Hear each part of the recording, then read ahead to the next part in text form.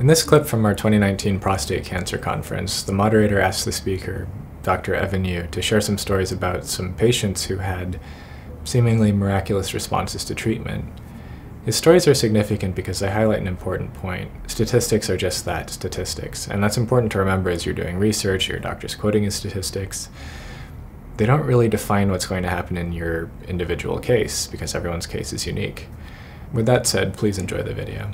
What's the most I mean, you're still early in your career. What's the most miraculous case you've ever seen in your career of a patient that you took care of? The most miraculous case, or it doesn't have to be a case or a situation that you went, wait a second, how did this happen? Can you share that with us?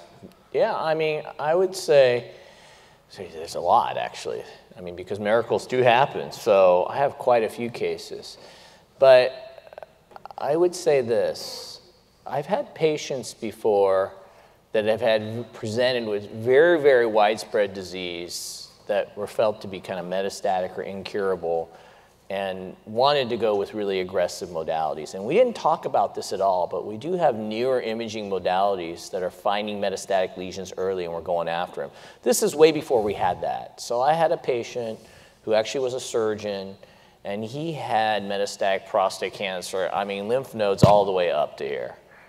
And he's like, I don't just want the hormones, I want everything taken out. And he underwent multiple surgeries, had everything stripped out, and underwent, I think, just 6 months of hormones because he didn't like the side effect, and it never came back. Never. Never.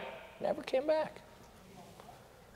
See, well, so you've had a number of these. Somebody just asked if he's alive. He's no longer with us, but he did not die of prostate cancer. He died of natural causes, a very long natural life. People don't understand. I have to see these guys afterward at meetings. If he told this story and I found out the person wasn't still alive, we wouldn't invite him back. So, yeah, that's a good one. You got another one? Boy, we could sorry, no. I mean, because this is part of the problem I have with oncologists. That I mean, even Mark's introduced me to this. I've seen stuff I couldn't even blows my mind. And you tend to hear more about the glass is half empty, but I wish people would sometimes show these case studies because there are a lot of them out there, these people that were just, suddenly it's all gone. Okay. Yeah, I have other cool ones. I don't know, this one just popped into my head. This is probably not the second coolest one, but it's just what popped into my head.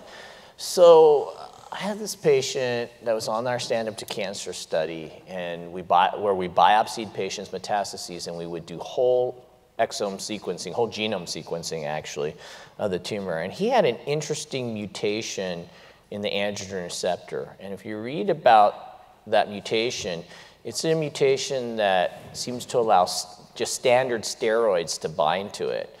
So he was on abiraterone and prednisone because you give prednisone to prevent the side effects of abiraterone. You get this fluid excess as a side effect, and the prednisone helps serve as negative feedback to the brain to say, stop making all these hormones. So it's Zytiga with prednisone. Right. Yes.